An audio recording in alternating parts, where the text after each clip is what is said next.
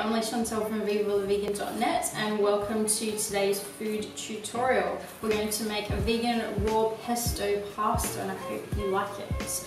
The main ingredient that I'm using is a good friend of mine, Reese's brand called Raw Vegan. This is penne pasta. You can also get fettuccine and spaghetti. It's made from an ingredient called konjac, which is spelled K-O-N-J-A-C. Now, what we need to do with this is we're going to open it. I'm going to use 2 packs of this today because I'm feeding a few people, and each of the packs are 650 grams each. So the packs come like this. There's 2 per pack. And we're going to open those, we're going to rinse them, and then we're going to soak them for about a minute in boiling water. Just make sure that every part of the noodle, every bit of the noodle is covered. So I'm just going to fill this pretty much near the top.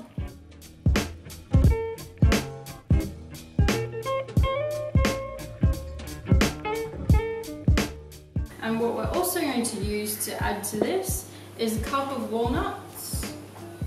And I've got about 20 little cherry tomatoes from my mum and dad's garden. Very exciting. So we're just cutting them into quarters, each cherry tomato. And then we've also got this great vegan brand called Botanical Cuisine, and they make some really good pestos and some nut butters and things like that. And this one's basil and kale pesto.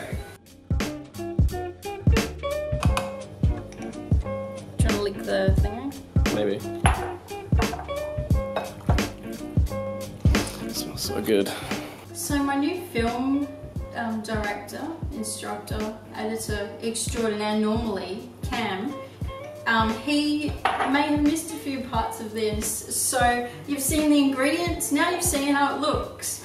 And the bits in between, we actually put some walnuts in and we actually put the tomatoes in. And I was just talking very important matters about how I make this in summer because it's quite hot here at the moment in Brisbane, in Australia. And this is really easy to make because you just throw everything together and takes maybe 5 minutes, not even that. And this is good just to eat raw. You can also heat that up later if you like to. If you don't want to use pesto that's already made, check out my pesto how-to tutorial and you can make your own. So I hope you can make that for yourself, and you can add whatever you like into it. Instead of walnuts, maybe add some pine nuts or just a few different types of nuts or seeds. Even some sunflower seeds would be nice. And let me know what you think. See you next time for our next tutorial, our vegan food tutorial. Make sure you subscribe and see vivalavegan.net for more information.